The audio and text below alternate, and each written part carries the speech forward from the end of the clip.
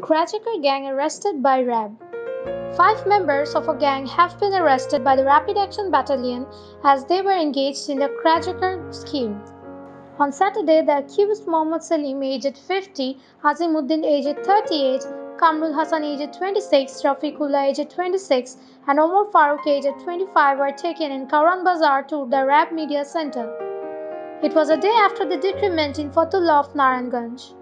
According to the reports of RAB, the recovered items from their possession included a CNG auto-rickshaw, 3 pickup vans, an X, 3 matches, and a pistol and bullets. The director of Allied Forces Media Wing, Commander Khandaker Al Moin, stated that as the RAB nabbed some other members of the group from the Darus Salam area in the capital, there was another operation launched for extracting further information by the team. An investigation led to the arrest of the 5 arrested. He added that the group was led by Azim Uddin, where at least 15 to 20 people were engaged. It was admitted by the arrestees that over 100 vehicles had been hijacked by them from different parts of the country during the span of 5 years, as they confessed in their interrogation, said RAB.